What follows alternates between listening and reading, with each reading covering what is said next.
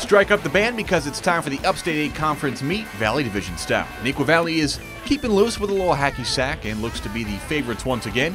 The Warriors take a more subdued approach to relaxing. All three Valley schools should compete well. Here's the championship match of the one singles bracket. Neuqua State returnee Brett Myers in the far court against Waubonsee's Severe Kothuri. Myers is up a game in the first set and looking for a 2-love advantage, but Kothuri has other plans. The slice shot gets Myers in the net. After Kothuri ties the first set at 1-1, he again falls behind 3-2 to Myers. The Wildcat is nasty with the backhand down the line, as you can see. He eventually wins the one singles title 6-4, 6-1. On to the one doubles championship bracket, and Neuqua's duo of Hayden Sass and Jackson Keating. They're on the near court versus Mattia's Avery Holt and Jeremy Forbes. Holt's serve is a good one. Mattia ties the first set up 2 games apiece. Later, it's 5-3, and this is a wild point. Holt's forehand is redirected by Sass, then Keating and Forbes go back and forth, back and forth. It's good stuff. Eventually, Sass says enough is enough.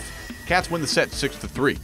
It's 5-love in the second set. Mattia just trying to stay alive. Good backhand from Holt, but his forehand moments later is into the net 6-3, 6-love. Neuqua wins again. That's Mattia's lone second-place finish of the day.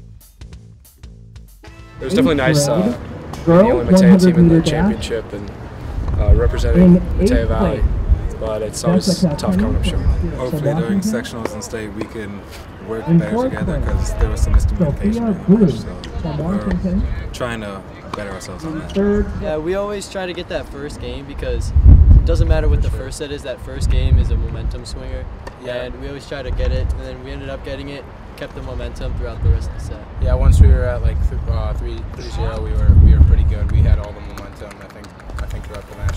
We'll wrap things up with the 3 doubles title match. Again, it's Neuqua, Vishnu Rajendran, and Jack Williams, serving to Bonsee's Matt Lawless and Dylan McKaylee.